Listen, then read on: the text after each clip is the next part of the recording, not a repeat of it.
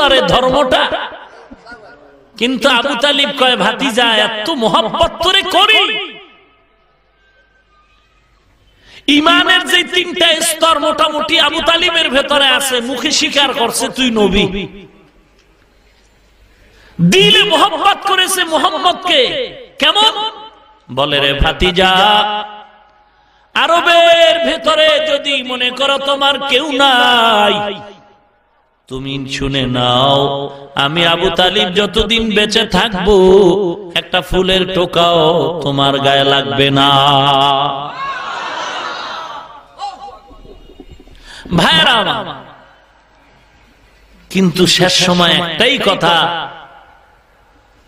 বাপ দাদার সেই রেখে যাওয়া এগুলো কি ছেড়ে তোমার অনুগত হলে কি বলবে আমার বংশের লোকেরা, যে বাপ দাদার সাথে এরকমই করলি, বাপ দাদার ধর্ম বাদ দিয়া তুই এরকম চলে গেলি মুহাম্মদের কাছে। এই কথাটাকে ভেঙে চুরে চুরমার করে দিয়ে আল্লাহ রাব্বুল আলামিন দৃষ্টান্ত কায়েম করেছেন ইব্রাহিম নবীর মাধ্যমে। পয়গম্বর ইব্রাহিম জীবনে কারো মাধ্যমে দাওয়াত পান নাই, একা একা আল্লাহর পরিচয় পেয়েছেন। মা পাহাড়ের গর্তে ইব্রাহিমকে সেখানে প্রসব করে চলে আসছেন। দয়াময় আল্লাহ রাব্বুল আলামিন জিবরাইল আমিনের পাঠায় বলে যাও যাও, ইব্রাহিমের গর্তের ভেতরে গিয়া তার 2 শাহাদাত আঙ্গুল মুখে ঢুকায় দাও, আমি আল্লাহ 2 আঙ্গুল দিয়া মধু আর দুধের নহর জারি করে দিব। আল্লাহ পাক আসমানি রিজিক দিয়া বান্দাকে লালন পালন করেছেন। ইব্রাহিম হয়েছেন জগৎ শ্রেষ্ঠ মুসলিম মিল্লাতের পিতা। আল্লাহ এই রকম ভাবে লালন পালন করেছিলেন মুসা নবীর যুগের এক মূর্তি পূজারী, নাম হলো সামিরি। এ হলো যার সন্তান ওয়ালাদুজ জিনা, মা জঙ্গলে ফালায় দিছিল। জিবরাইল আমিনের আল্লাহ পাঠায় কয় ওর মুখেও আঙ্গুল ঢুকায় দাও। আল্লাহ পাক দুধের ব্যবস্থা করলেন, সামিরি বড় হয়ে গেল। এরপরে দেখলো জিবরাইল আমিন যেই ঘোড়ার পিঠে সওয়ার হয়ে চলেন, আল্লাহ রাব্বুল আলামিন এমন কিছু পাওয়ার দিয়ে দিলেন যে ঘোড়া যেখানে থাকে সেখানেই ঘাস উঠে যায়। তো ওই ঘাস সরায়া সামিরি একটু মাটি নিচে হাতে এটা সংরক্ষণ করে রাখছে গোপনে। ফেরাউনের সাথে মুসা নবীর যুদ্ধ চলছে কঠিন। শেষ সময়ে যখন পরিত্রাণের জন্য, বাঁচার জন্য মিশরের লোহিত সাগর লাঠির মাধ্যমে 12টা রাস্তা আল্লাহ করে দিলেন, মুসা নবী রাস্তা পেরিয়ে তিহি ময়দানে আসলেন। ওখানে এসে সামিরিও আছে, সবাইকে রাখলেন। আর আল্লাহ বললেন মুসা তুমি তাড়াতাড়ি কোহে তুরে আসো, তুর পাহাড়ে যাও। আল্লাহ সেখানে ডেকে নিলেন। 30 দিন আরো 10 দিন বাড়ায় 40 দিন সেখানে থাকলেন। আল্লাহর সাথে কথা বললেন। এক সময় বলতে বলতে আশা করে ফেললেন রব্বি আরিনি, ও মালিক তোমার একটু দেখতে চাই। আল্লাহ বলেন লান তারানি, আমাকে দেখা। মুসা নবী একটু গরম মেজাজের, তো না খোদা দেখবই।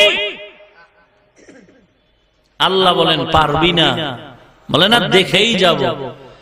তোমার আওয়াজ এত সুন্দর, তোমার কথা এত সুন্দর, না জানি আল্লাহ তুমি কত সুন্দর। হিচে कसदर मुल्के ऊ अंबाजो ने कौले ऊरा लहने ने आवाजो ने हिचे कसदर मुल्के ऊ अंबाजो ने कौले ऊरा लहने ने आवाजो ने। আল্লাহ তোমাকে দেখতে চায়। আল্লাহ বলেন সম্ভব না, লম্বা ইতিহাস।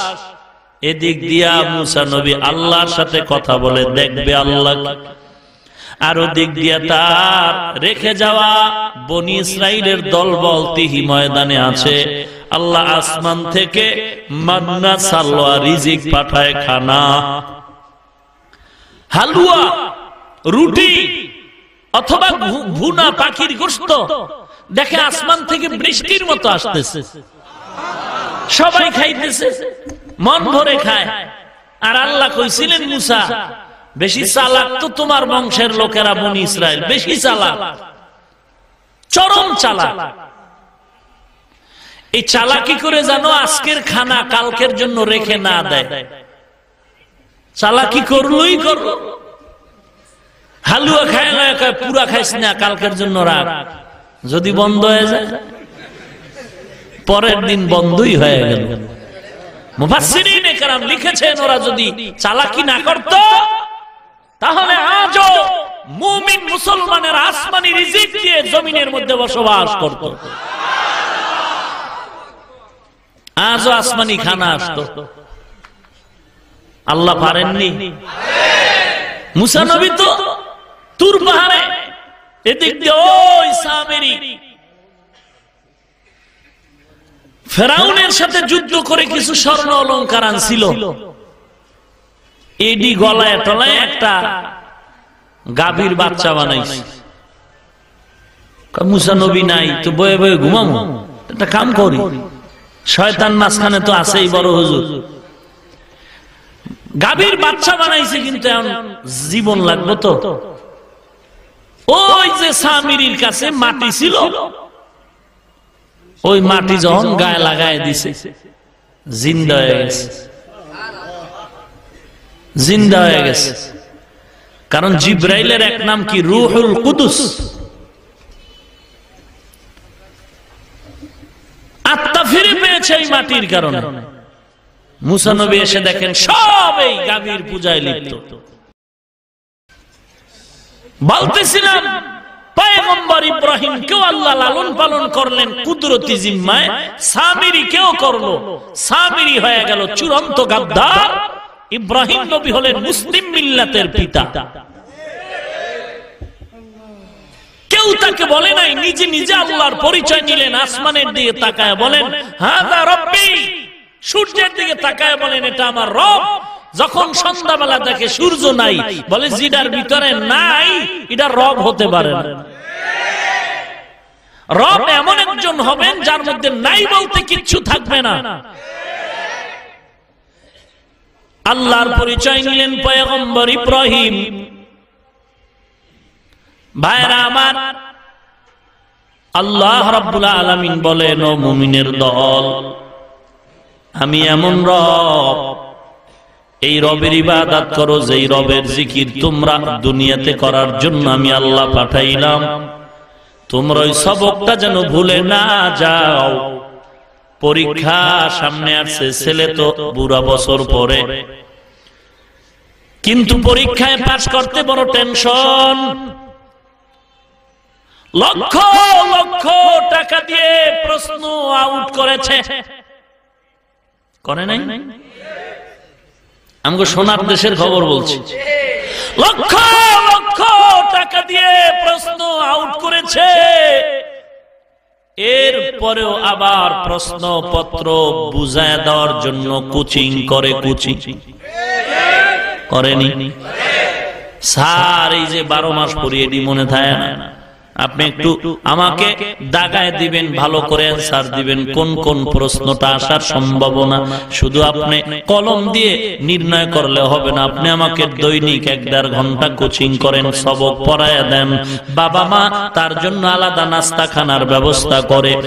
রব্বুল আলামিন বলেন, তোমার সাথে যে রুহের জগতে সবক দেওয়া হয়েছিল, আমি আল্লাহ এই জমিনের মধ্যে তোমারে পরীক্ষা দেওয়ার জন্য পাঠাইলাম। তবে প্রশ্নপত্র তুমি বুঝবা না, কারণ তুমি আরবি জানো না, কোরআন পড়তে জানো না। অতএব এই আরবি প্রশ্নপত্র বুঝাবার জন্য, আমি আল্লাহর বিধান তোমাকে বুঝায় দেওয়ার জন্য আমি আল্লাহ 4 জন তোমাকে প্রশ্নের কোচিং মাস্টার পাঠাইলাম। কয়জন? 4 দল। কয় দল? 4 দল কোচিং মাস্টার পাঠাইছেন। আল্লাহ নিজেই সিদ্ধান্ত করেছেন, কারো পরামর্শ নিয়ে করেন নাই। আল্লাহ বলেন আমি তোমাকে প্রশ্নপত্র আউট করে দিয়েছি, তারপরও তুমি পারবে না। এই প্রশ্নপত্র ভালো করে বুঝে জানো, পরীক্ষায় পাস করতে পারো, এজন্য কোচিং মাস্টার আমি আল্লাহই নির্ধারণ করে দিয়েছি। কয় দল? উলাইকা মাআল্লাযীনা আন'আমা আল্লাহু আলাইহিম মিনান নাবিয়্যিন ওয়াস-সিদ্দীকিন ওয়াশ-শুহাদা ওয়াস-সালিহিন। 1 নম্বরে নবীগণ কোচিং মাস্টার, 2 নম্বরে সিদ্দিকগণ, 3 নম্বরে সালেহগণ শহীদগণ, 4 নম্বরে সালেহ নেককার সালিহিন সাদিকিন। কুনু মা'আস সাদিকিন। বুঝে না বুঝে না, কয় পীর মানবো কেন, তাবলীগ করব কেন, মাযহাব মানবো কেন? ভণ্ড ভণ্ড ভণ্ড। মাস্তানি করো না, মাস্তানি সব জায়গায় চালানো যায়। হ্যাঁ, সাবধান ভাইরা আমার। ডাক্তারি বই নিজে নিজে পড়ে যেমন ডাক্তার হওয়া যায় না, রোগী মারা যায়। রোগী মারা যায়। ইঞ্জিনিয়ারিং বই পড়ে নিজে নিজে ওস্তাদ ছাড়া বই পড়ে যেমন ইঞ্জিনিয়ার হওয়া যায় না, বিল্ডিং ভাঙা যায়। ঠিক বাবা, নিজে নিজে বাংলা কিতাব আর কোরআনের উর্দু বাংলা তরজমা পড়ে মুফতি হওয়া যায় না, মুফাসসির হওয়া যায় না, ধোঁকাবাজ হওয়া যায়। ভাইরা আমার, আল্লাহ রাব্বুল আলামিন এই রবের সবক শিখায় দেওয়ার জন্য, পরীক্ষায় পাস করার জন্য আল্লাহ পাক কোচিং মাস্টার কয় দল পাঠায় দিলেন? 4 দল। 1 নম্বরে নবীগণ, 2 নম্বরে সিদ্দিকগণ, 3 নম্বরে শহীদগণ, 4 নম্বরে সালেহগণ। এই বর্তমান যুগে সালেহিন সাদিকিন আছে না নাই? আল্লাহ পাক বলেন ইয়া আইয়ুহাল্লাযীনা আমানুত্তাকুল্লাহ ওয়া কুনু মা'আস সাদিকিন।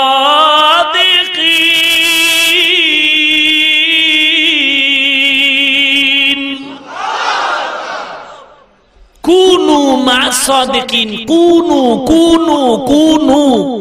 এই ছাত্র ভাইরা, বেদবি মাফ করবেন, কুনু আমরের সিগা। আমর হয় মুজারে থেকে। মুজারের খাসিয়ত হলো দাওয়াম ইস্তিমরারের অর্থ দেয়, সব সময় সব সময়। তো কুনু হও মানে আজকে না, আল্লাহ ওয়ালাদের বন্ধু থাকো। কতক্ষণ? বলে সব সময় সব সময়। একজন মরে গেছে আরেকজন ধর, একজন মরে গেছে আরেকজন ধর। আল্লাহ ওয়ালা ছাড়িস না, ডাক্তার ছাড়বি তো রোগের চিকিৎসাবিহীন মরে যাবে। ডাক্তার মরে গেছে, এখন আর অন্য ডাক্তার দেখাইবেন না। এটা তার ছাড়া, এটা তার সেরা বোকা না। ডাক্তার মরে গেছে আরেকজন ডাক্তার ধরো, এ ডাক্তার নাই তো আরেকজন ডাক্তার ধরো। তোমার রুহানি রোগের চিকিৎসার জন্য তোমার ভেতরে গালাগালি আছে, এটা রোগ।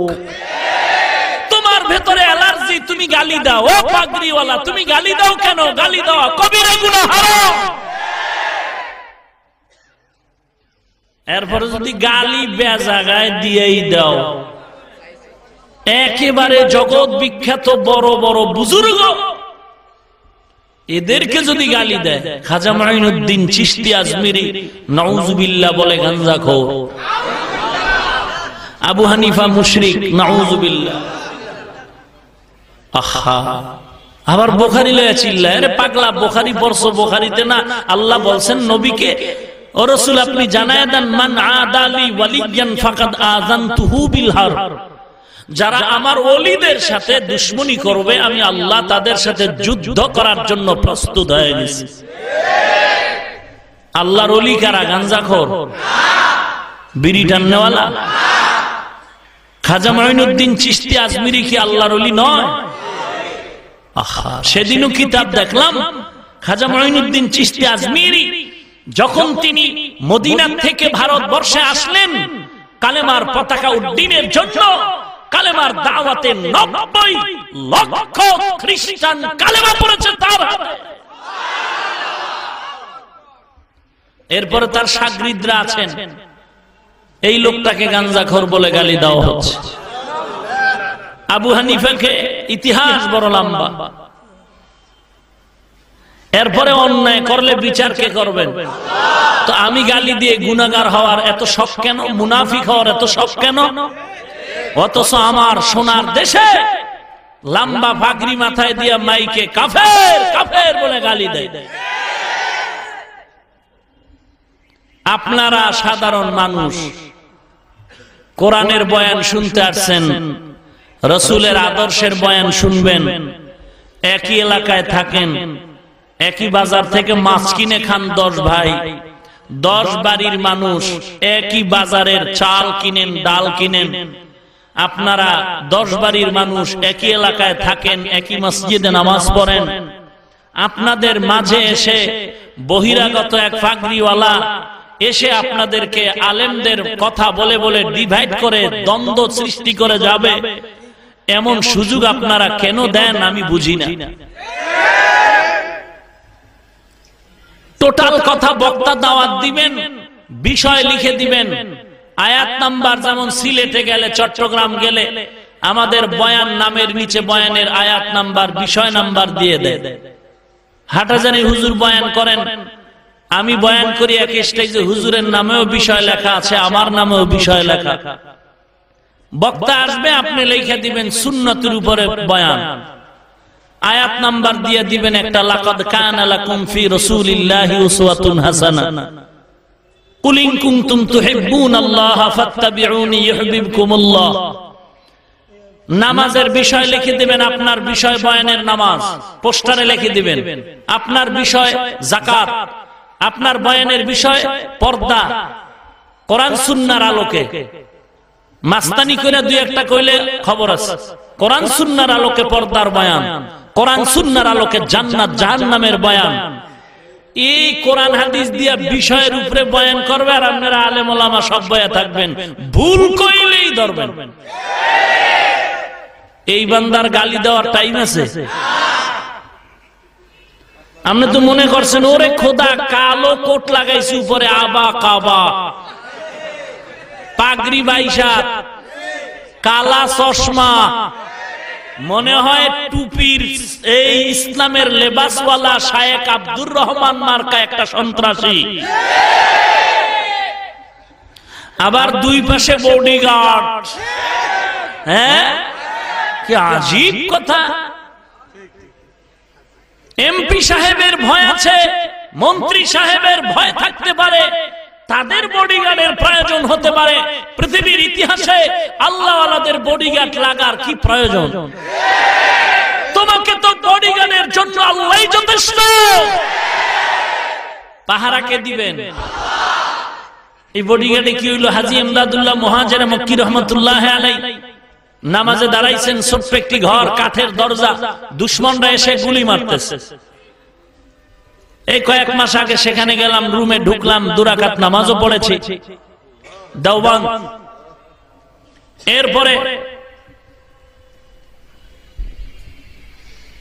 আরো অনেক আল্লাহওয়ালাদের কবর, শহীদ হয়ে গেছেন। ইসমাইল শহীদ রহমতুল্লাহ আলাইহি, এরা যে শাহাদাত বরণ করেছেন, সাহাবায়ে কেরামরা শাহাদাত বরণ করেছেন। মৃত্যু যদি আসমানওয়ালা এখানে লিখেন হবে, কে ফিরাবে? আর যদি লিখে না রাখেন, তাহলে যে গুলি মারবে উল্টা তার বুকেও লেগে যেতে পারে। এই বিশ্বাস আমি টুপিওয়ালার মধ্যে না থাকলে অন্যের মধ্যে থাকবে? বড় আজীব, বড় আশ্চর্য। রাগ করতেছেন আপনারা? গালি দিচ্ছি কাউকে? যদি অনিচ্ছায় দুই একটা বের হয়ে যায়, আল্লাহর ওয়াস্তে অগ্রিম ক্ষমা চেয়ে নিচ্ছি, অগ্রিম ক্ষমা চেয়ে নিচ্ছি। কারণ আমার নিয়ত কাউকে দুশমন বানানো নয়।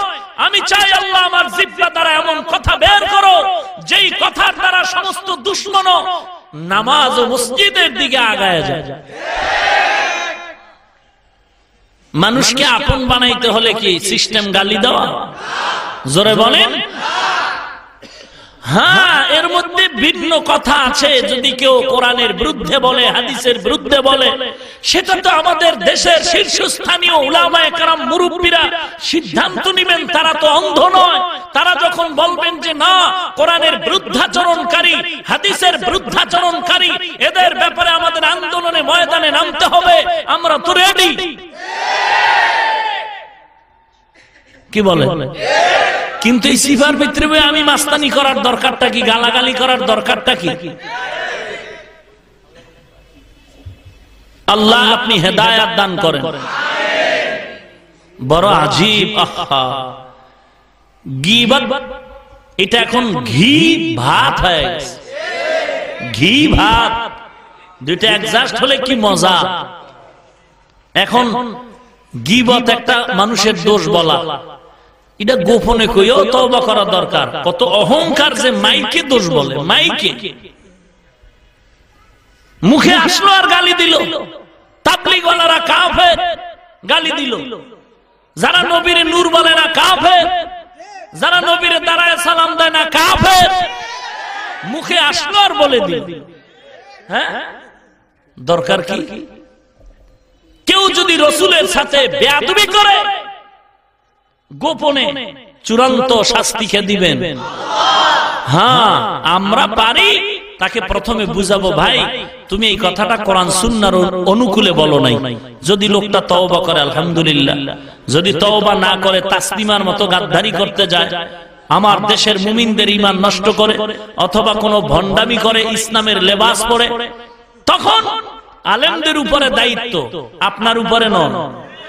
শীর্ষস্থানীয় আলেমদের উপরে দায়িত্ব উম্মতদেরকে ডেকে ওই ভণ্ডর মুখোশ জনতার সম্মুখে উন্মোচন করে দিবে।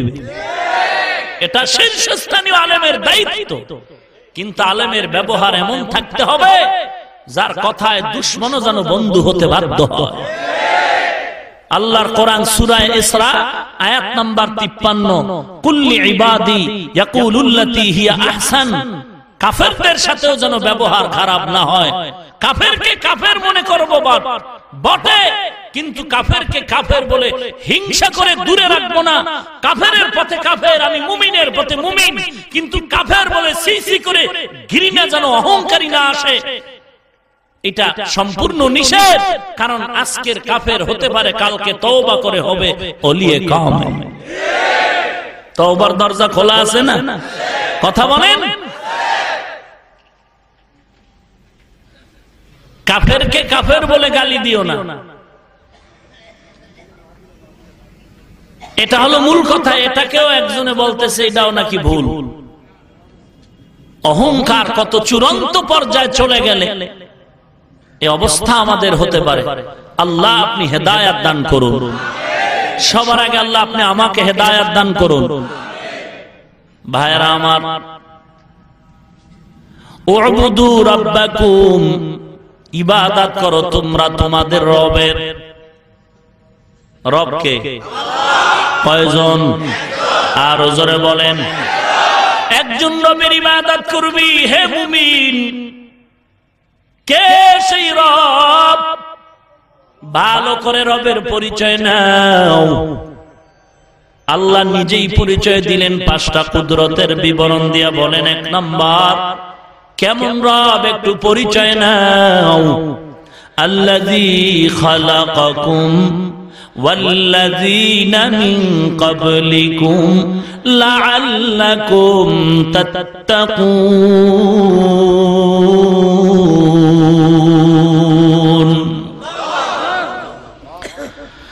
যিনি তোমাদেরকে সৃষ্টি করেছেন এবং তোমাদের পূর্ববর্তী যারা তাদেরকেও সৃষ্টি করেছেন, তিনি হলেন তোমাদের রব। দুটো কথা আল্লাহ বললেন, তোমাদের স্রষ্টা, তোমাদের পূর্ববর্তীদেরও স্রষ্টা। আল্লাযী খালাকাকুম ওয়াল্লাযীনা মিন ক্বাবলিকুম, তোমরা বলতে কারা? তোমাদের পূর্ববর্তী কারা? এক নাম্বার জবাব, তোমরা ইবাদত করো, তোমাদের স্রষ্টা আমি আল্লাহ। তোমাদেরকে বলার উদ্দেশ্য হলো ইনসান, আর তোমাদের পূর্বে সৃষ্টি করেছি তার জবাব হলো জিন্নাত। তোমরা ইনসান আর তোমাদের পূর্বে ছিল জিন। আদম নবী দুনিয়াতে আসার 2000 বছর আগে এই জমিনের বাসিন্দা ছিল জিন জাতিরা। আল্লাহ পাক রব্বুল আলামিন বলেন, তোমাদের সৃষ্টি করেছি মানে ইনসান। তোমাদের পূর্ববর্তী যারা তাদেরকেও সৃষ্টি করেছি মানে জিন। এক নাম্বার তরজমা। 2 নাম্বার হলো, তোমরা বলতে জিন আর ইনসান, মা খালাকতুল জিন্না ওয়াল ইনসা ইল্লা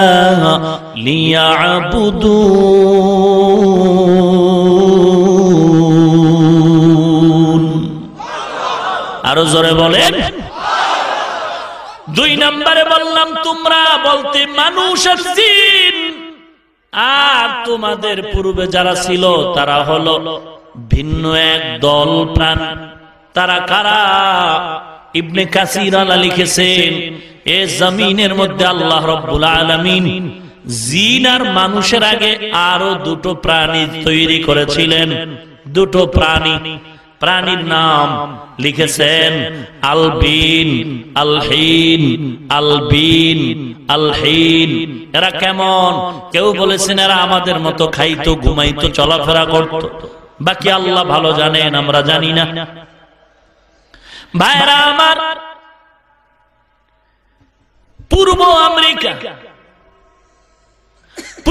আমেরিকার থেকে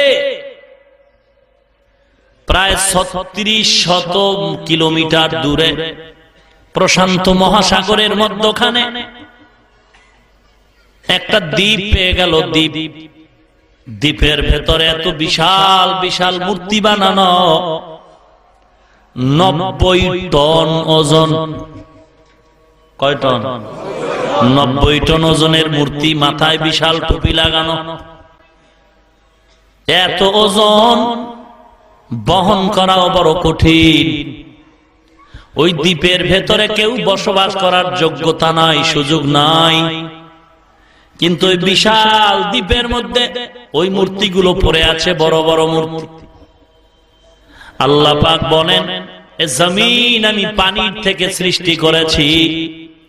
আমি আল্লাহ যে কেমন করে বানাইছি এগুলো সারা জিন্দেগি আলোচনা করলে শেষ করা যাবে না। আল্লাহ রাব্বুল আলামিন বলেন, তোমাদেরকে সৃষ্টি করেছি মানে তোমরা মানুষ আর জিন। তোমাদের পূর্বে যারা ছিল 2টা প্রাণীর নাম আলবিন, আলহিন। তাদের স্রষ্টা আমি আল্লাহ। আমি আল্লাহ তোমাদের রব, তোমরা আমার ইবাদত করো। এরপরে আমি আল্লাহ কেমনে যে তোমাদের সৃষ্টি করেছি, আমি আল্লাহ তোমাদের সৃষ্টি করার আগে তোমাদের জন্য বাকি সরঞ্জামাদি সৃষ্টি করে রেখেছি। ওরে বান্দা, তাকায় দেখ, আমি আল্লাহর পরিচয় যদি খুঁজতে চাও আমেরিকা যাওয়ার দরকার নাই। ওয়াফি আনফুসিকুম আফালা তুবসিরুন। আল্লাহ বলেছেন, মান আরাফা নাফসাহু ফাকাদ আরাফা রাব্বাহ। যে নিজেকে চিনে সে আমার আল্লাহকেও চিনে। নিজেকে যারা চিনেছে তারা আল্লাহকেও চিনে গেছে। আসলে আজ পর্যন্ত নিজেরে চিনলাম না, যে কারণে আল্লাহর পরিচয় এখনো পাই নাই। আমার আল্লাহ যে কত দয়াময়। আল্লাহ পাক বলেন, তাকায় দেখ, তোর জিহ্বার কথার মধ্যেই তো আল্লাহর কুদরত ঢুকানো আছে। নজর করে দেখ, এমন সুন্দর আওয়াজ, একটা মেশিনে কথা সাপ্লাই হয়, মাইক কথা সাপ্লাই করে বহু দূর থেকে দূরান্ত প্রান্ত থেকে প্রান্তরে কথা পৌঁছায় দেয়। এই মাইক মেশিন দিয়া, মেশিন চলে, মেশিনকে বাতাস দিয়া ঠান্ডা করতে হয়। আর আমি আল্লাহ তোরে এমন একটা জিহ্বা নামের মেশিন দান করলাম, এই জিহ্বাটা নাড়ায় নাড়াইয়া 40 বছর 30 বছর 50-60 বছর এত কথা সাপ্লাই দিলি। একবারও কি চিন্তা করেছো এই কথাগুলো কোন মেশিনে সাপ্লাই হয়? ওই মেশিনটা কোনোদিন গরম হয় নাই, ওই মেশিনকে বাতাস দিয়ে ঠান্ডা করে, ওই মেশিনে কে তৈল পেট্রোল অকটেন দেয়। একবার যদি চিন্তা করো, তিনি কেউ না, পরিচয় পাবি তিনি আমার আল্লাহ। এরে বান্দা নজর কর, আল্লাহকে তুই কই পাবি? নিজের ভিতরে তাকায় দেখ, আল্লাহর পরিচয় পেয়ে যাবি। কই খুজুরে গোলাম, তাফাক্কারু ফি খালকিল্লাহ ওয়ালা তাতাফাক্কারু ফিল্লাহ। পয়গম্বর বলেন, আল্লাহর স্রষ্টা নয়, সৃষ্টি নিয়ে গবেষণা করো, আল্লাহকে নিয়ে নয়, আল্লাহর বিপরীত গায়রুল্লাহ নিয়ে চিন্তা করো। আসমান আল্লাহ কেমনে বানাইছেন, জমিন আল্লাহ কেমনে বানাইছেন, আল্লাহ আমারে কেমন করে বানাইছেন। দুনিয়ার মানুষ ফ্যাক্টরি বানায়, তৈল ফ্যাক্টরি, তৈলের চাউল ডাইলের ফ্যাক্টরি, ওরে লবণের ফ্যাক্টরিও আছে। একই লবণের ফ্যাক্টরির মেশিন থেকে ভিন্ন ভিন্ন কিছু বের হয় না। একই ফ্যাক্টরির মেশিন থেকে তৈল আর লবণ ময়দাটা বের হয় এমন কেউ নাই। আল্লাহ কয় তাকায় দেখ, মা বাচ্চা দুনিয়াতে পাঠাবার একটা ফ্যাক্টরি, একই ফ্যাক্টরির সন্তান, 5টা সন্তান ছেলে বানাইলাম, 5টারে মেয়ে বানাইলাম। একটু তাকায় দেখ, একজনের চেহারার সাথে কারো চেহারার মিল নাই, কারো কণ্ঠের সাথে অন্যের কণ্ঠের কোন আওয়াজের মিল নাই। এগুলো কে করেছেন? জবাব যদি তালাশ করো, তিনি আমার আল্লাহ। ওরে নবীর উম্মতের দল, ওই আল্লাহর ইবাদত করো যিনি তোমাদেরকেও সৃষ্টি করেছেন, তোমাদের পূর্ব যারা ছিল তাদেরও সৃষ্টি করেছেন। আল্লাহর মহব্বত নিয়া, তার পরিচয় নিয়া, তারপরে তার প্রতি তুমি অনুগত হয় ইবাদত করো। আল্লাযী খালাকাকুম ওয়াল্লাযীনা মিন ক্বাবলিকুম লাআল্লাকুম তাত্তাকুন।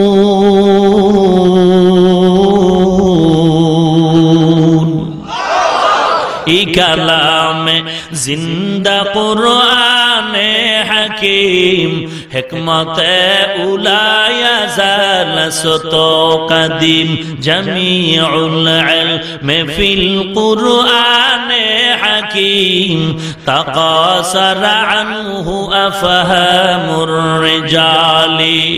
ভাইরা আমার, আল্লাহ রাব্বুল আলামিন বলেন, হে মুমিন, আমি রবের ইবাদত করো। আমি রবকে 1 নাম্বার তোমাদের স্রষ্টা, আমি তোমাদের পূর্ববর্তী স্রষ্টা, তিনিও কেউ না, আমি একক আল্লাহ, আর কেউ নাই। এমন সুন্দর করে তোমাদের বানাইলাম, নজর করে দেখ আমি আল্লাহ কত দয়াময়। ওরে দুনিয়ার মানুষ, তোর শরীরের মধ্যে যদি একটা কিডনি হইতো চলা সম্ভব, আমি দয়া করে 2টা কিডনি দিয়ে দিলাম। ওরে গোলাম, সব আমার দয়ার কারণে হয়েছে, আমার কেউ নাই। দুনিয়াতে তাকায় দেখ, যাকে তুই আপন মনে করো, সন্তান মনে করে, মা আপন, মা মনে করে আমার সন্তান আপন। তাকায় দেখ, কয়েকদিন আগে ছেলে তার বাবারে আগুনে জ্বালায়া পুড়ে ফেলেছে, কয়েকদিন আগের খবর। আরো কয়েকদিন আগের খবর, মা 6 তলা বিল্ডিং থেকে নিজের শিশু বাচ্চাটারে নিচে ফেলে দিয়েছে। দুনিয়াতে কেউ আপন নয়, সব হলো স্বার্থপর আপন। সবাই স্বার্থের জন্য দৌড়ায়। স্ত্রী স্বামীকে হত্যা করে, স্বামী স্ত্রীকে হত্যা করে ফেলে। এই বাংলার জমিনে নতুন কিছু নয়, এটা নতুন কিছু নয়, সবার চোখের সামনে। ঢাকার রাজধানীর ঐশী নামক কন্যা তার আপন মা বাবারে হত্যা করে ফেললো। ওরে নবীর উম্মতের দল, আমি আল্লাহ তোর উপরে এত দয়া করেছি, তোর মা বাবা কেউ এত দয়া করে না। যদিও করে পেছনে স্বার্থ, আমি আল্লাহর কোনো স্বার্থ নাই। আমি আল্লাহ যদি স্বার্থপর হইতাম তাহলে তোরা আমি আল্লাহর বিরুদ্ধে যারা কথা বলো, আমি আল্লাহর স্বার্থে টানে পানি বন্ধ করে দিতাম, আলো বন্ধ করে দিতাম, বাতাস বন্ধ করে দিতাম। আমি আল্লাহ আলো বন্ধ করি নাই, পানি বন্ধ করি নাই, আমি আল্লাহ বাতাসও বন্ধ করি নাই, সব আমি তোরে দিয়া দিলাম। অন্যায় করেছো, আমি আল্লাহ রাগ করে অন্যদিকেও ফিরে নাই, বরং তোর দিকে আমি মায়ার নজর দিয়া তাকায় থাকি। কেমন মায়ার নজর দিয়ে তাকায় থাকি, বান্দা তুই তওবার দরজায় গিয়া যদি চোখের পানি ছেড়ে একবার আল্লাহ কয়া ডাক দাও, আমি আল্লাহ এত খুশি হয়ে যাই, চোখের পানিটা গালের নিচে আসার আগে সব গুনাহ মাফ করে দেই। الذي خلقكم والذين من قبلكم لعلكم تتقون। এগুলো কেন করলাম? একমাত্র জানো তুমি আমি আল্লাহর ভয় অন্তরে ঢুকাইতে পারো। কারণ যার মধ্যে আল্লাহর ভয় নাই, ওই বান্দা কখনো গুনাহ ছাড়তে পারে না, নেক করতে পারে না। সন্তান পিতামাতারে ভয় করার কারণে মা বাবার সামনে সন্তান অন্যায় করে না। ওস্তাদরে ছাত্র ভয় করার কারণে ছাত্র ওস্তাদের সামনে অন্যায় করে না। বিচারকের আসামি অন্যায় করার কারণে বিচারকের সামনে কখনো আসামি অন্যায় করে না। ওরে বান্দা, আল্লাহর ভয় যদি অন্তরে ঢুকায়া নাও, ওই বান্দার জীবন চলে যাবে, গুনার কাছেও যেতে পারবে না। ওই গুনাহ থেকে বাঁচার জন্য আল্লাহর ভয়, আল্লাহর পরিচয় নিয়ে তাকে ভয় করবি। কেমন আমার আল্লাহ, আল্লাহর মতো বড় কেউ নাই। আল্লাহু আকবার। আল্লাহ হলেন এত বড়, যত বড় তুমি ভাবো তার থেকে আমার আল্লাহ অনেক বড়। আমার আল্লাহ যত বড়, আল্লাহর দয়া মায়া তত বড়। আমার আল্লাহ যত বড়, আল্লাহর আযাব তত বড়। আল্লাহর আযাব এত বড়, আল্লাহ পাক বলেন এত দয়া করলাম কেন? একমাত্র কারণ তুই আমি আল্লাহরে ডাকবি, আল্লাহর ইবাদত করবি। আমি আল্লাহ তোরে অনর্থক বানাই নাই, চক্ষু দুটো আমি অনর্থক দেই নাই। আমি আল্লাহ তোরে কান দিয়েছি, অনর্থক নয়। আমি জিহ্বা দিয়েছি, অনর্থক নয়। তুই কি ভেবেছো আমি তোরে অনর্থক বানাইছি? আফা হাসিবতুম আন্নামা খালাকনাকুম আবাসা আন্নাকুম আবাসা ওয়া আন্নাকুম ইলাইনা লা তুরজাউন।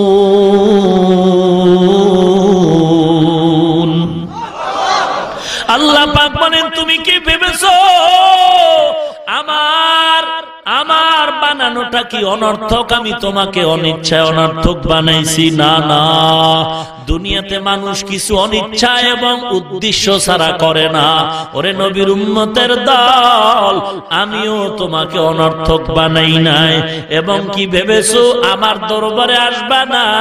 একদিন আগে হোক পরে হোক আমার দরবারে তোমার হাজিরা দিতেই হবে, পালানোর সুযোগ নাই। এই জমিনে যত বড় বড় মাস্তান কেউ পালাতে পারলো না। এই জমিনের বড় মাস্তান ফিরআউন, তাকায় দেখ মিশরে তার লাশ এখনো পড়ে আছে। যেই ফিরআউনের কথায় নীল দরিয়ার পানি ডানে বামে যাইতো, 40 বছরে কোনো অসুস্থ রোগ হয় নাই। অত সেই ফিরআউন ছিল চরম একটা গরিবের সন্তান। টাকা নাই, পয়সা নাই, চলার মতো কোনো গতি তার নাই। রাস্তা দিয়া চলছে, রাস্তার মধ্যে একটা ফসলি জমিন পেয়ে ওখান থেকে মানুষের ফসল মাথায় নিয়ে টানাটানি করে কিছু টাকা পাইতো। ওরে নবীর উম্মতের দল, এক কি বলে এটাকে, এক টুকরি বোঝাই করে শশা, কেউ বলেছেন তরমুজ, মিশরের বাজারে বিক্রি করতে আনলো। বিক্রি করতে আনার পর মিশরের লোকেরা সব লুটে পুটে খেয়ে ফেললো, টাকা পয়সা পেল না। ফেরাউনের মাথা গরম হয়ে গেল, এই যে জুলুম চলে মিশরের, এই জুলুমের বিচার হয় কিনা? বলে হয় না, এখানে যার মনে যা চায় তাই চলতেছে। ফেরাউন কয় তাহলে আমিও জোর জুলুমের সামনে আগাইতে হবে। ওই মিশরের কবরস্থানে গিয়া কবরস্থানের দারোয়ানের দায়িত্ব নিল। মানুষ মারা যায় আর ওই মানুষগুলোর দাফন করে টাকা নেয়। এক পর্যায়ে মারা গেল ওই দেশের তদানীন্তন সময় রাজার কন্যা, রাজকন্যা। মারা যাওয়ার পরে তার লাশ যখন জাতীয় কবরস্থানে আনা হলো, ফেরাউন বলে কার লাশ? বলে রাজকন্যার লাশ। বলে কোটি কোটি হাদিয়া না দিলে দেওয়া যাবে না কবরে। মাথা গরম হয়ে গেল, এত বড় মাস্তান কবরস্থানে দাঁড়ায় রইল কে? খবর চলে গেল বাদশার কাছে। বাদশা তাকে ডেকে পাঠালো। বাদশা ডেকে বলে কি ব্যাপার, আমার কন্যার উপরে এমন হামলা কেন? বলে হামলা নয়, এটা প্রতিশোধ। আমার শশা সব লয়ে গেছে ভাগ করে আপনার এলাকার মানুষ, জুলুমের বিচার পাইলাম না, অতএব আমি জুলুম ছাড়া কিছুই বুঝি না, ওটার প্রতিশোধ নিতেছি। বাদশা কয় তোমার মতো সাহসী লোক এই জমিনে দরকার। তুমি আমার এই দেশের মন্ত্রিত্বের একটা দায়িত্ব নাও, তোমার একটা এলাকা দিয়ে দিলাম, তুমি শাসন করো। লম্বা ইতিহাস। এই ফেরাউন এখন দেশের একটু সুযোগ পায়, এক সময় সে আনা রব্বুকুমুল আলা হয়ে গেল। বলে আমার মতো বড় খোদার কেউ নাই, আমার মতো বড় খোদা কেউ নয়, কেউ নয়। একটু যদি চোখ বন্ধ করে বালিশের সাথে মাথা লাগা চিন্তা করতাম, ও বড় লোক, ও বিল্ডিং ওয়ালা ভাই, তুমি বলো তোমার বাবায় ধনী, তোমার মায়ে ধনী, তোমরা বাবার পুত্রের সূত্রে তুমি টাকার গরম দেখাও। ওরে খবর নিয়ে দেখো, তোমার দাদার দাদার অবস্থা জানো, তার দাদার অবস্থা জানো। 100 বছর যদি পেছনে যাও, দেখবা তোমার সেই আত্মীয় ছিল বড় নিঃস্ব মানুষ। তুমি খবর নিতে নিতে যদি গোড়ায় যাও, দেখবা তোমার ওই গোড়ায় কিচ্ছু ছিল না, গরিব। আজকে তুমি টাকা পেয়েছো, তোমার ঘামের টাকা না মাস্তানি কেন করো? তোমার বাবার কামাই করা সম্পদ, এই সম্পদ দিয়ে মাস্তানি না করে আল্লাহর পথে দান করো। তোমার বাবার কবর শান্তি হবে, তোমার মায়ের কবরে সওয়াব পৌঁছায় যাবে। অহংকারী বাদ দাও। ওই বড় মাস্তান ফেরাউন আল্লাহ পাক রব্বুল আলামিন লোহিত সাগরে চুবায় সব সাইজ করে ফেললেন। ওরে মুসলমান, বর্তমান জমিনের কোন মাস্তান ফেরাউনের 100 ভাগের 1 ভাগও না। আল্লাহ বলেন তোরে মারতে তো সময় লাগবে না। কই টাকাওয়ালা, কই কই বাড়িওয়ালা, কই কই ফেরাউন, কই কই হামান, কই কারুন, কই গেল সাদ্দাত, কই নমরুদ, কই গেল সাদ্দাম, কই গেল গাদ্দাফি, কই গেল ডব্লিউ বুশ। ওরে বান্দা, অহংকারী করে কেউ টিকতে পারে নাই, বরং মাথাটা নত করে আল্লাহর কাছে মাথা নত করে চলো। তুমি যদি আল্লাহরে রাজি কইরা চলো, ওরে বান্দা, দুনিয়ার সবাই তোমারে সম্মান করবে, অস্ত্র লাগবে না, মানুষ তোমাকে মোহব্বতের কারণে সম্মান করবে। ওরে নবীর উম্মত, আমরা টুপি মাথায় দিলাম, লম্বা দাড়ি রাখলাম, লম্বা জামা পরলাম, আমরা মাদ্রাসায় পড়েছি, কোরআন পড়েছি, আজকে তো আমগো সম্মান কমে নাই, দাম কমে নাই, খানাও আমরা কষ্ট পাই না। আল্লাহ এত আরাম দিয়েছেন, সম্মান দিয়েছেন, বুঝাবার কোনো ভাষা নাই। সম্মান দেওয়ার মালিককে। অতএব আল্লাহর কাছে মাথা নত করে আল্লাহর ভয় অন্তরে ঢুকাও। ওই ফেরাউনের অবস্থার দিকে নজর করো, কারুনের অবস্থার দিকে নজর করো। আল্লাহ পাক রব্বুল আলামিন মুসা নবীর মাধ্যমে বলছিল, কারুন তোর অনেক টাকা পয়সা, আল্লাহর পথে যাকাত দাও। মুসা নবীর কথায় কারুনের মাথা গরম হয়ে গেল, যাকাত দিবে না। এক পর্যায়ে উল্টা যাকাত না দিয়া মুসা নবীর বিরুদ্ধে অপবাদ তৈরি করলো। মুসা নবীর বিরুদ্ধে যখন আচরণ শুরু করলো।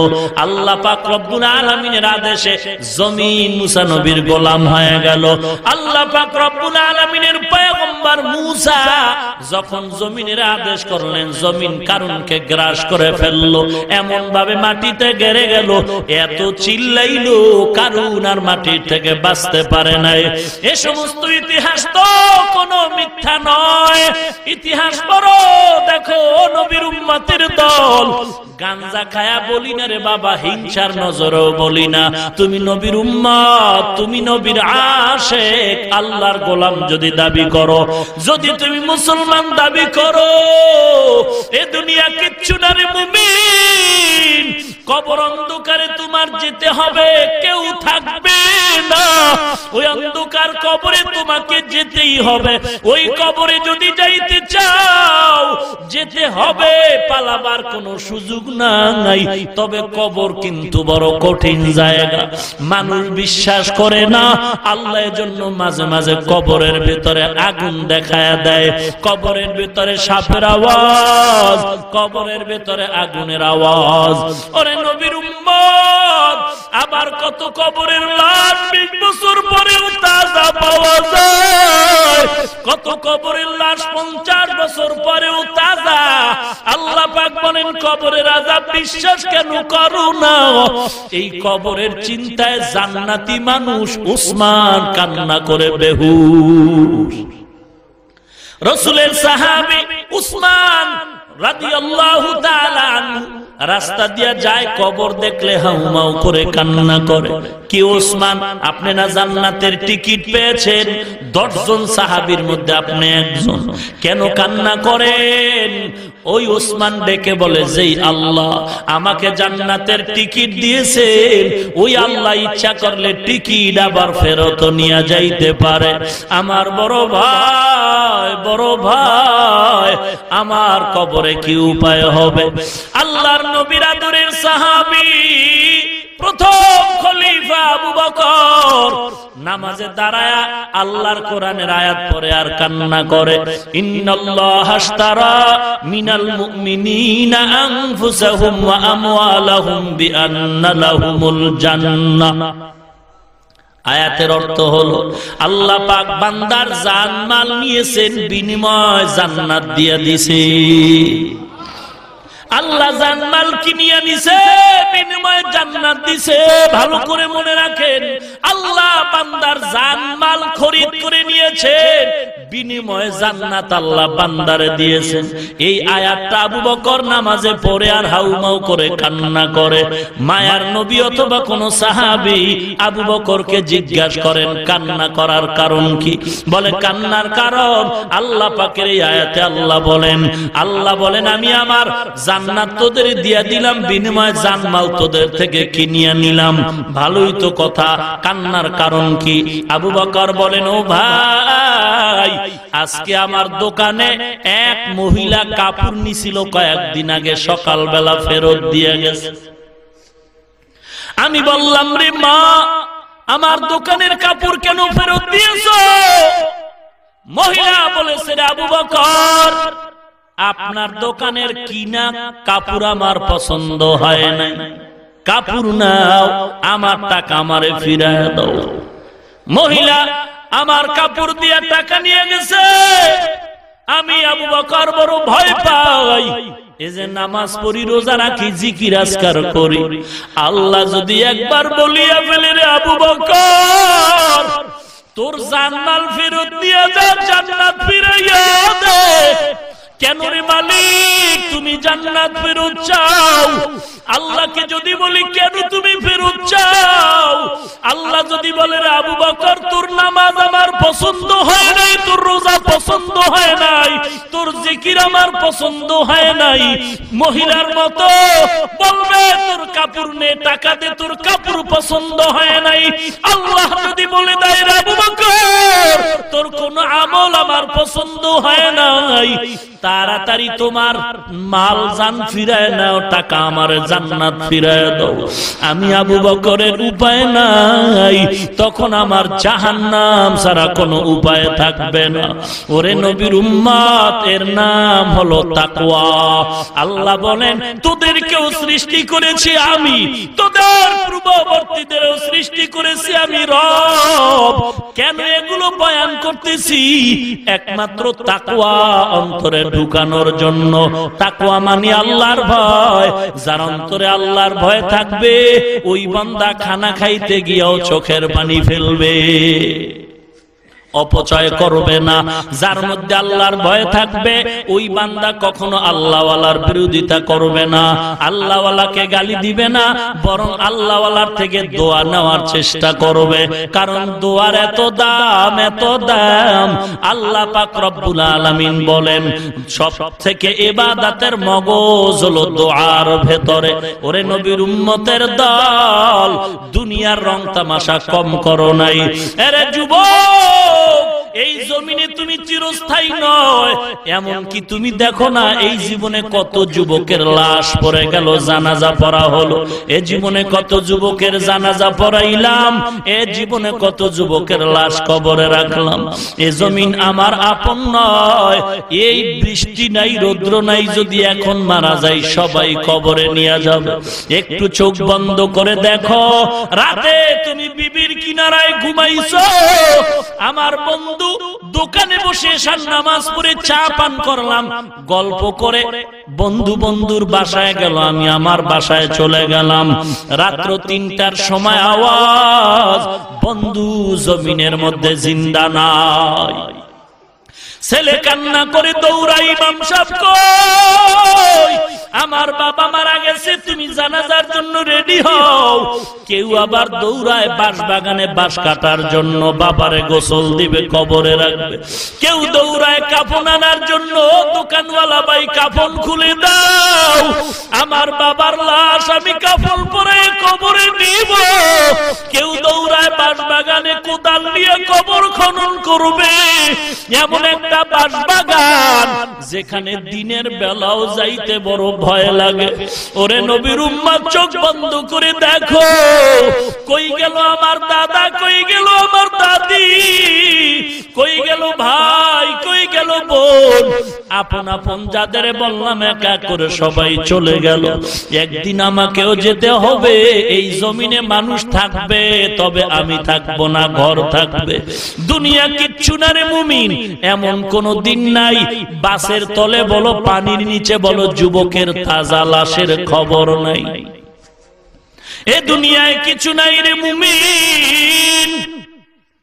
ওই ঢাকা মুন্সিগঞ্জ কাঠপট্টি একটা এলাকা আছে, আপনারা সবাই জানেন। ওখানের এক বড় কোটিপতি, এমন কোন গুনাহ নাই যেই গুনাহ বান্দা করে নাই। মারা যাওয়ার পরে বড় সন্তান তার লাশ কবরে রাখলো। কবরে রাখার পর মাটি দিয়া সবাই ঘরে চলে আসলো। হঠাৎ করে ওই ছেলেটা পকেটের ভেতরে হাত দিয়া দেখে পকেটে টাকা নাই, 500 টাকার একটা বড় বান্ডিল। কই গেল টাকা? আল্লাহর বান্দার সন্দেহ, আমি যে বাবার লাশ নিয়ে কবরে নামছি, টাকা কবরে হয়তো পড়ে গেছে। চলো মাটি খনন করে টাকাগুলো উঠায় নেই। কম নয়, বিশাল 500 টাকার বান্ডিল। আল্লাহর বান্দা লোকজন নিয়ে গেল কবর খনন করবে। যখন কবরের মাটি সরানো শুরু হয়, লোকজন ভিড় জমায়ে গেল। যখন কবরের মাটিগুলো সরাইতেছে, হঠাৎ করে শুনে কবরের মধ্যে বিকট এক আওয়াজ, এমন জোরে দৌড় দিছে, ভয় ভয়। তাকায় দেখে কবরের ভিতরে আগুনের ধোঁয়া দেখা যায়। এমন দৌড় দিছে, সন্তানও কান্না করে, কেউ বেহুশ হয়ে পড়ে গেল। এইবার ডাক দিয়ে আলেম ওলামা আনলো। দোয়া পড়ার পর তাকায় দেখে দোয়ার পরে কিছু ধোঁয়া চলে গেল। এইবার কবরে ঢুকবে দূরের কথা, তাকায় দেখে বাবার জিহ্বাটা নাভি পর্যন্ত নেবানো। কবরের মধ্যে বাবার জিহ্বাটা নাভিস্থল পর্যন্ত নামানো। এইবার সবাই কান্নায় ভেঙে পড়লো। এরে নবীর উম্মত, এগুলো তো বাস্তব, অবাস্তব কিছুই না। তুমি আমি রাত দিন চলছে, কবরে যাইতেছে, জানাজা দৈনিক হচ্ছে, একবারও চিন্তা করি নাই কত মানুষ ঘুমের ঘরে কবরে চলে যায়। আবার দেখা যায় আল্লাহ পাক রব্বুল আলামিন কত কবরের লাখ 20 বছর 30 বছর পরে তাজাও দেখা যায়। যত কবরে আযাব দেখা যায় সব হলো বেনামাজি গুনাহগারের কবর, আর যত কবরের লাশ তাজা দেখা যায় সব হলো নামাজি পর্দাওয়ালার কবর। এ দুনিয়া সারিয়া কোথায় যাবি ভাগিয়া, এ দুনিয়া সারিয়া কোথায় যাবি ভাগিয়া, মরণ তোমায় লইবে গিরি যতই করো বাহানা, মরণ তোমায় লইবে গিরি যতই করো বাহানা, চিন্তা করে দেখো না কবরে কি যাইবা না, যেই কবরে আল্লাহ সারা বন্ধু কেহ থাকবে না, চিন্তা করে দেখো না কবরে কি যাইবা না, যেই কবরে আল্লাহ সারা বন্ধু কেহ থাকবে না, চিন্তা করে দেখো না কবরে কি যাইবা না। অন্ধকার কবরের জন্য একটু আল্লাহর ভয় অন্তরে ঢুকাও। অনেকে মনে করে টুপি মাথায় দিয়ে বুঝে আমগো মাথা গরম হয়ে গেল। এর যুবক তোমার পায়ে হাত রেখে বলি টুপির কারণে মাথা গরম হয় নাই। ওরে আল্লাহর বান্দা, জ্ঞানও কমে নাই, বুদ্ধিও কমে নাই। টুপি মাথায় দিলে মাথা গরম হয়, লম্বা জামা পরলে শরীরটা গরম হয়, দাড়িটা লম্বা করলে যুবকের ভাব চলে যায়, কম বুঝি না। সব বুঝার পরেও কেন দাড়ি রাখলাম, কেন টুপি ফালাইলাম না, জামা ফেললাম না, একমাত্র কারণ এই জমিনে আমার কিছুই না, অন্ধকার কবর আমার আসল ঠিকানা। ওই কবরে যদি গুনাহগার হয়ে যায়, দুই পাশের মাটির চাপ, এমন জোরে মাটির চাপ, কবরের মাটির চাপে পাজরের হাড় চুরমার হয়ে যাবে। আল্লাহর নবী বলেন ওই কবর কারো জন্য হবে জান্নাতের বাগার, কারো জন্য জাহান্নামের টুকরা। ওই অন্ধকার কবরে কেমনে একা থাকবি, এই চিন্তা করতে করতে সাহাবায়ে কেরামের ঘুম নাই। ওই কবরের আযাবের চিন্তায় আল্লাহ ওয়ালাদের কোনো ঘুম নাই। ওই অন্ধকার কবরের চিন্তায় কারো ঘুম নাই, ঘুম নাই। এরে যুবক, পায়ে হাত দিয়ে বলি তোমার মতো যুবক দাড়িওয়ালা নামাজির অভাব নাই। স্কুলে দেখো তোমার মতো যুবক, ওরে কত কৃষক তোমার মতো যুবক, তোমার মতো যুবক দাড়িওয়ালা নামাজি কৃষি কাজ করে, শ্রমিকের কাজ করে, অভাব নাই। তোমার মতো যুবক দাড়িওয়ালা নামাজি র‍্যাব, আর্মি, পুলিশ, বিডিআরের অভাব নাই। তোমার মতো যুবক দাড়িওয়ালা নামাজি ওসি, ডিসি, এসপি, আইজির অভাব নাই। তোমার মতো যুবক দাড়িওয়ালা নামাজি ড্রাইভারি করে, এরপর আল্লাহর নামাজ ছাড়ে না। ড্রাইভারি করে, আজান হলে ড্রাইভারি বন্ধ করে মসজিদে ঢুকে যায়। এরে যুবক তাকায় দেখ, তোমার মতো যুবক দাড়িওয়ালা নামাজি কোটি টাকার ব্যবসা করে, অভাব নাই। তুমি কেন পারো না? আসলে তোমার কপাল পুড়ে গেছে, হেদায়েতের দরজা বুঝি বন্ধ হয়ে গেল। এখনো বলি আল্লাহর কাছে মাথা নত করে তওবা করো। ও দয়ার মালিক, জীবনে দাড়ি কাটবো না, নামাজ ছাড়বো না, বেপরদায় চলবো না। ওরে নবীর উম্মতের দল, আল্লাহর মোহাব্বত নিয়ে যদি কবরে যেতে পারো, তাহলে কবর তোমার জান্নাতের বাগান হয়ে যাবে।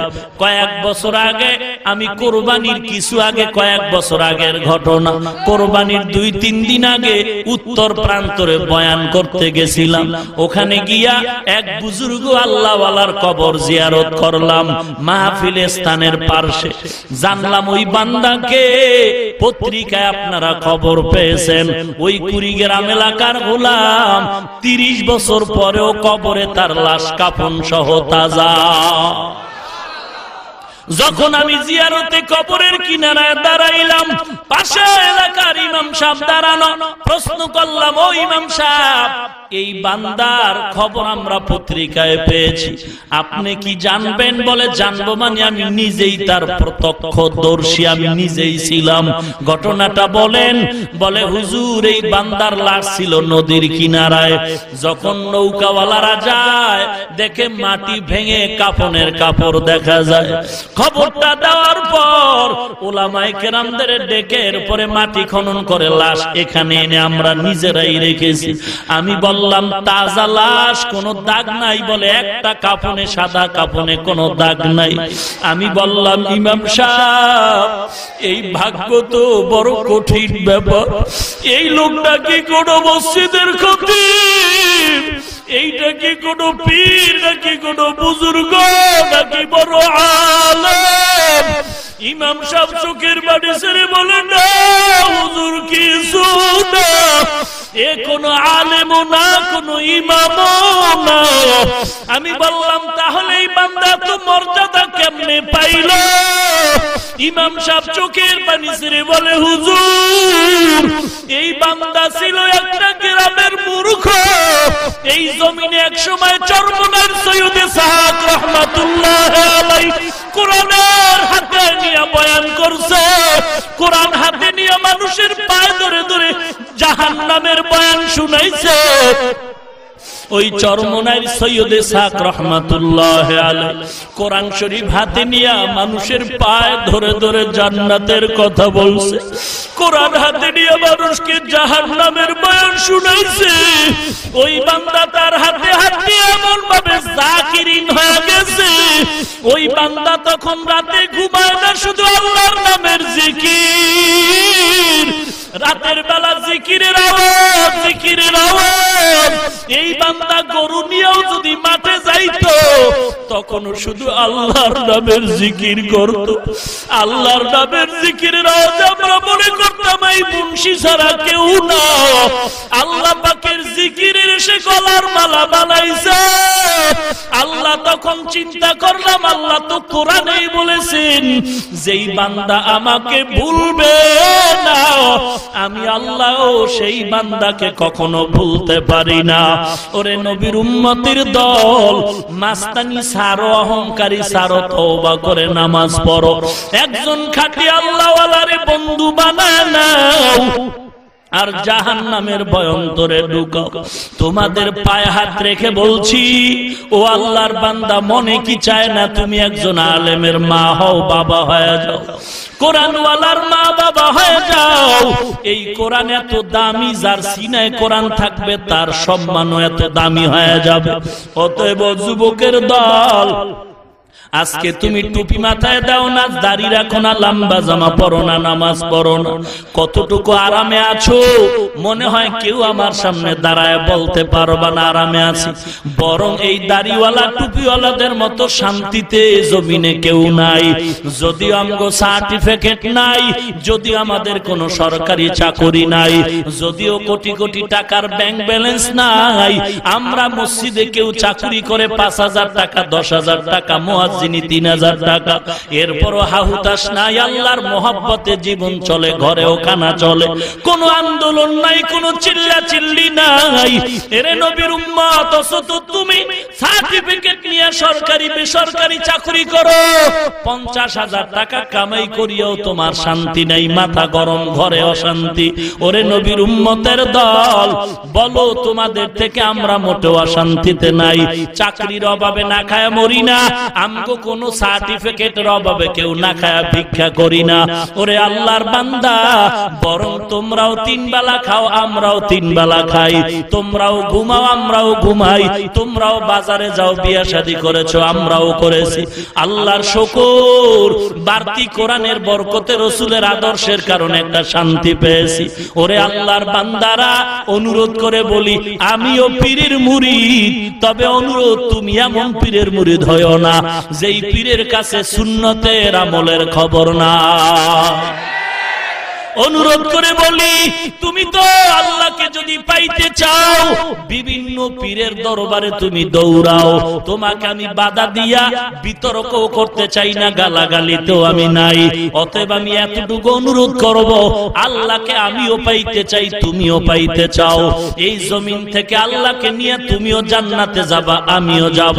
তবে আমরা মাথা নষ্ট করি নাই, আমরা কেউ গাঞ্জাও খাই নাই, বিড়িও পান করি না। তোমাদের পায়ে হাত রেখে বলি, তুমি আল্লাহকে পাওয়ার জন্য তুমি মাঝে মাঝে দেওয়ানবাগে দৌড়াও। আল্লাহকে পাওয়ার জন্য যদি চন্দ্রপাড়ায় যাও, আল্লাহকে পাওয়ার জন্য যদি তুমি আদ্রসি যাইতে পারো, আল্লাহকে পাওয়ার জন্য যদি মাঝবান্ডারে যাইতে পারো, তোমাকে আমি বলবো আল্লাহর মোহাব্বত নেওয়ার জন্য যদি শাহজালালের মাজারে যাইতে পারো, শাহপরানের মাজারে যাইতে পারো, মাঝে মাঝে আমানত শাহর মাজারে যাইতে পারো, মাঝে মাঝে কক্সবাজার ঘুরতে যাও, আল্লাহর মোহাব্বত নিয়ে বলি ঝগড়া নয়। ওরে তোমার কাছে আমার মুসলিম ইমানের হিসাবে দাবি রইল, একটু মোহাব্বতের দাবি করে যাই। তুমি যদি একটু সুযোগ পাও, টাকা পয়সা খরচ করে কক্সবাজারে যাও। যদি একটু সুযোগ হয় দেখার জন্য যাইও, মুরিদ হওয়ার দরকার নাই। মাঝে মাঝে একটু টঙ্গীর ময়দানে যাইও। যদি একটু সুযোগ পাও উজানির ময়দানে যাইও। মাঝে মাঝে যদি সুযোগ পাও চরমনার ময়দানে যাইও। তোমাকে আমি বলছি মুরিদ হওয়ার দরকার নাই। তুমি যদি মদের বোতল নিয়ে যাও, অভ্যাস থাকে মদের বোতল নিয়ে যাইও। তোমার যদি বিড়ির অভ্যাস থাকে বিড়ির বোতল প্যাকেট নিয়ে যাইও।